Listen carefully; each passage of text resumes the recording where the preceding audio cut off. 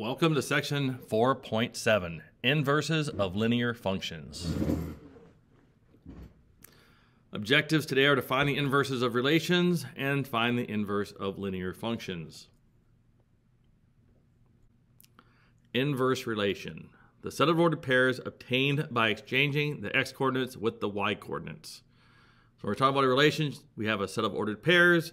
We interchange the x's and the y's. So if 5, 3 is an ordered pair of the relation, then 3, 5 is an ordered pair of the inverse relation. So all we're doing is switching out the x and the y coordinates for each other. So if we are given a set of ordered pairs, and you'll notice this is in set notation for part A, we are going to just switch the x's and the y's around to find the inverse. So for our inverse, I'm just going to use INV. I get the set of ordered pairs. And I'm just going to take the point 4, -10, and switch the x and the y around. And now I have -10, 4. We do the same thing with the next set of ordered pairs. We have 7, -19. We interchange the x and y, and we get -19, 7. Then we have -5, 17. We reverse the pairs, and we get 17, -5.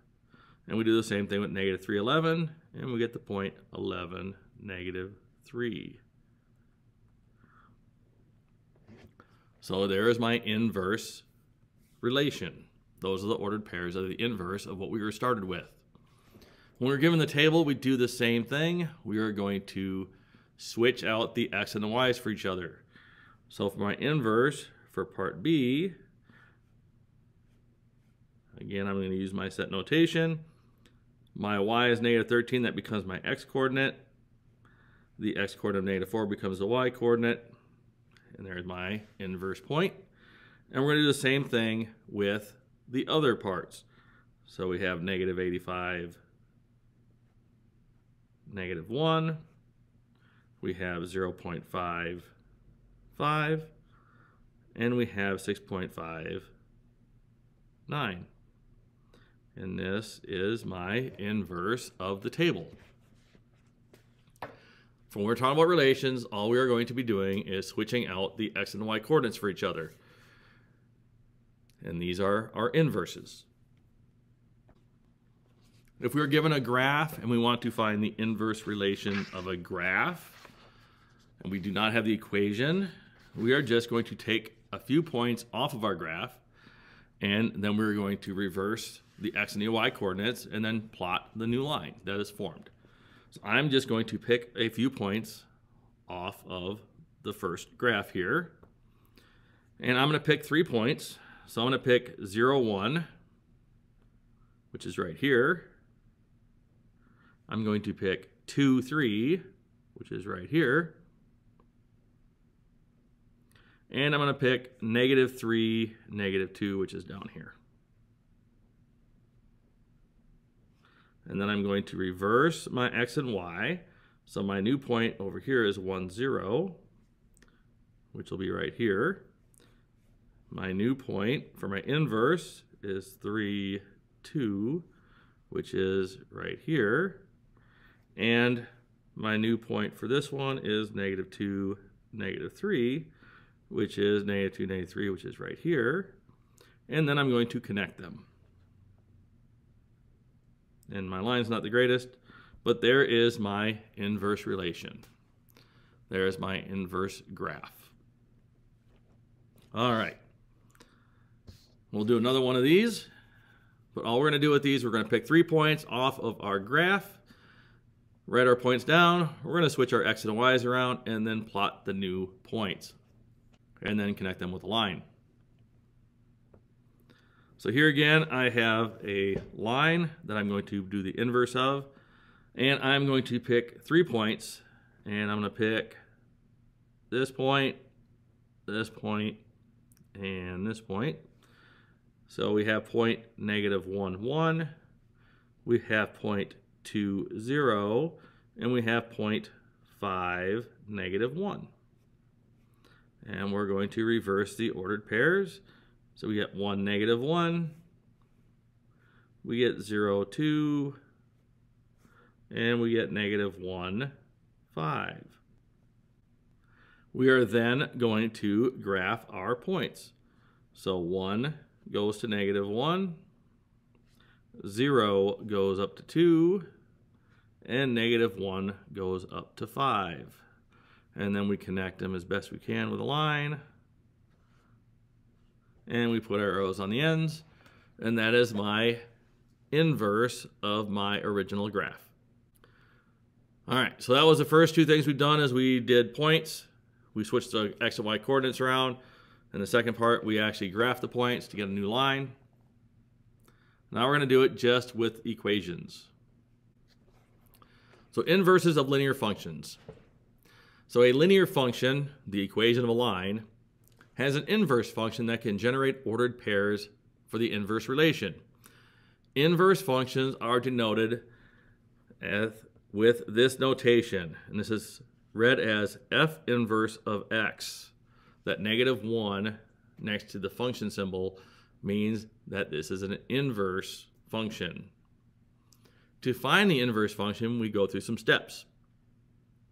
So to find the inverse function, f inverse of x, of the linear function f of x, the first thing we do is replace f of x with y in the equation for f of x. Then we're going to do just like we did with the points and with the graphs. We're going to interchange the y and the x coordinates. But we're going to do this in the equation. So we're going to change the y's to x's and the x's to y's in our equation.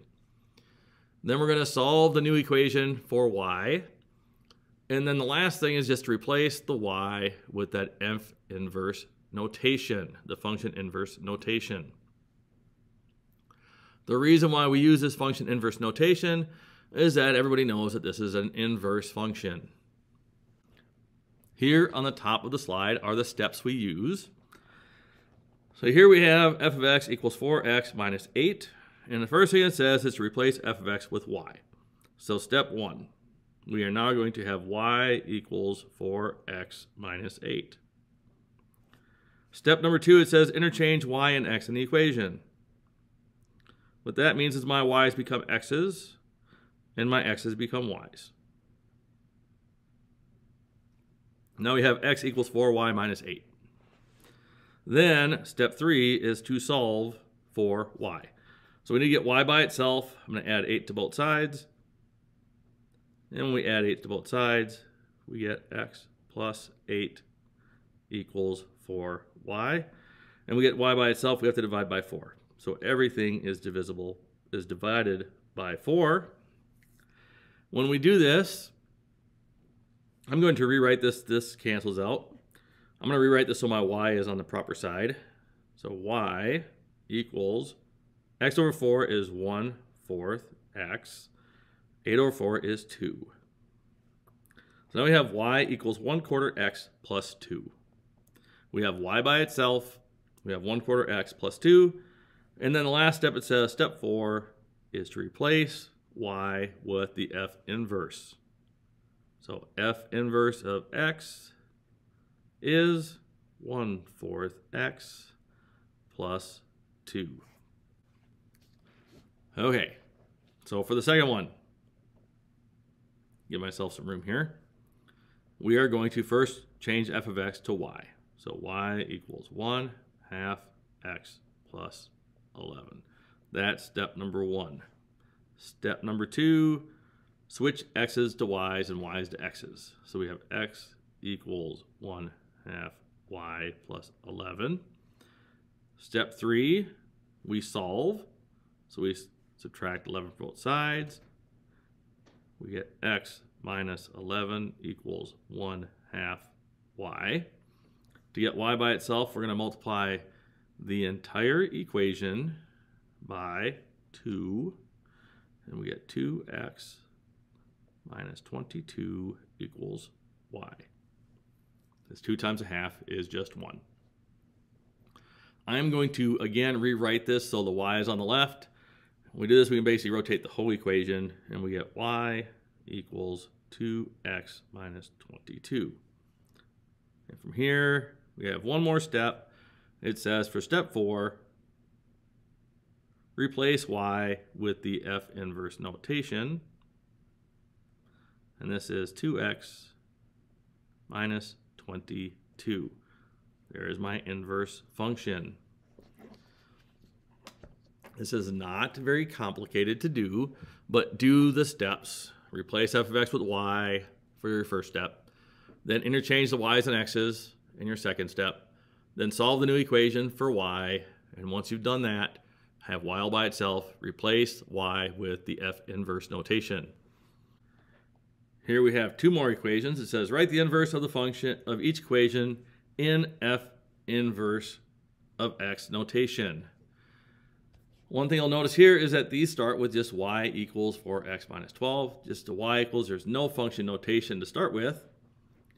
When we look at these, all of our linear equations that we talk about are linear functions.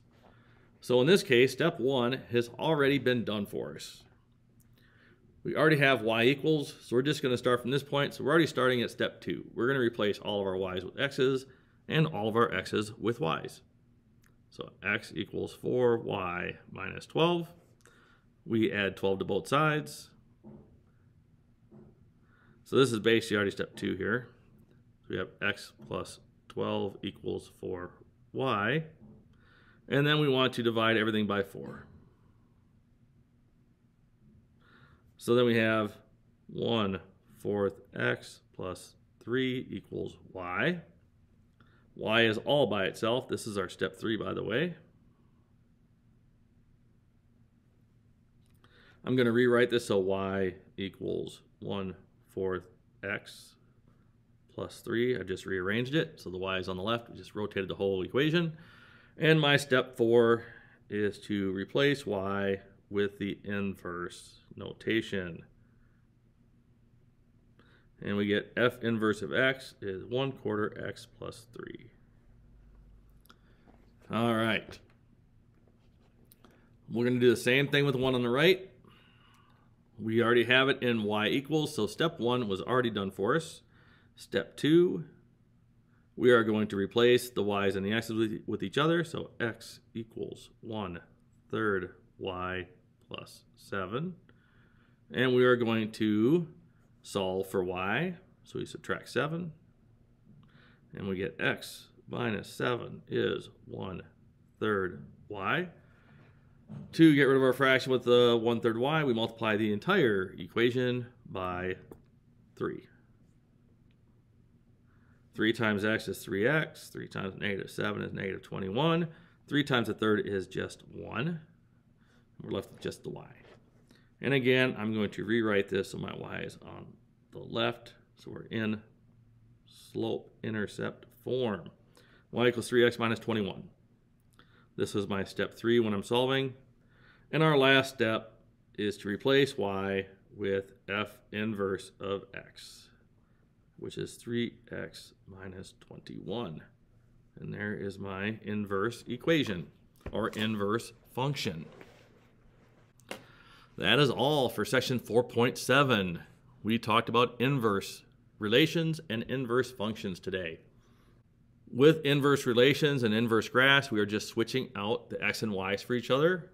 So we're switching out the coordinates. The x's become the y's become the x's. When we have an equation or a function that we want to make an inverse of, we go through the 4-step process. To get our new equation, we use our inverse function notation. Make sure you're showing your work. Thank you for watching and have a nice day.